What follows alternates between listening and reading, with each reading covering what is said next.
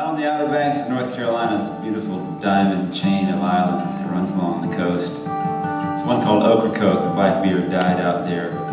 Lots of romance and history out there. And the Spanish always brought horses with them. Even Columbus had 30-some-odd horses with him, which is amazing to think about. Coming across the ocean at that time when they didn't know what was on the other side and bringing horses with them too.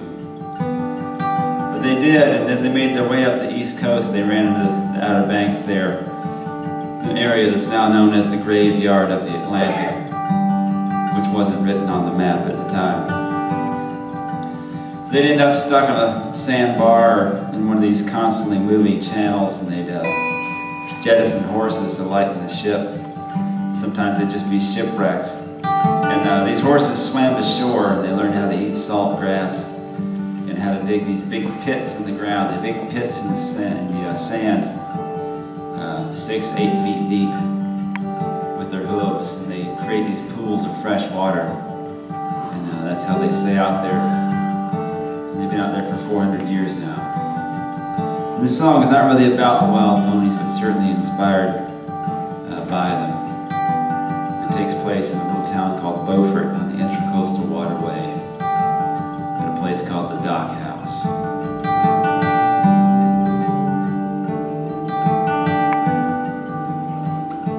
She had legs like daggers and eyes like oceans, and her heart locked up in a hard combination. And I took her to the island to see the wild ponies. See, I had a friend who had a concrete boat. It don't take as much as you might think to float. And he lived out on the island with the wild ponies. And we made a fire in the live oak trees and listened to the pirate breeze a blowing,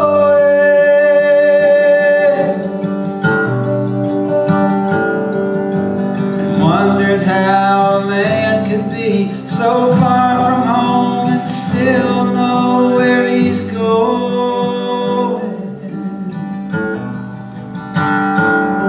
But she drifted down from a shipwrecked town